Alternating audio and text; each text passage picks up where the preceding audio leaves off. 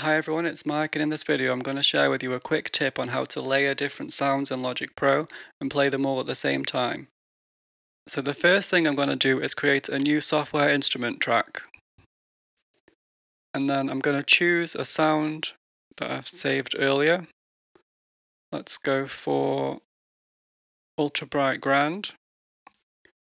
And that's how it sounds on its own. Okay, let's add 3 more sounds. So I'm pressing Command and D to duplicate.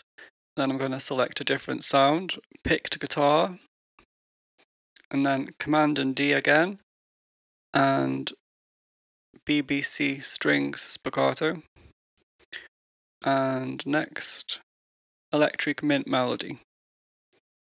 So I've got 4 different tracks.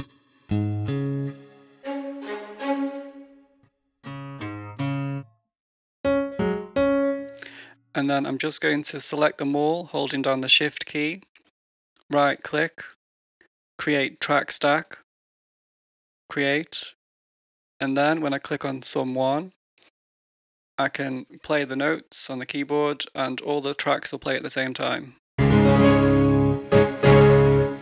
I find that much more inspiring when trying to create new melodies, just because there's a bit of more life to the sound. There's all these different textures and things, and it sounds really nice.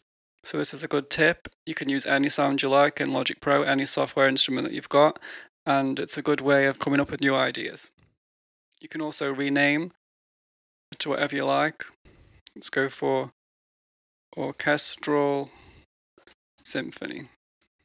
So I hope you found that useful. Don't forget to subscribe and leave a comment, and I look forward to seeing you in the next one.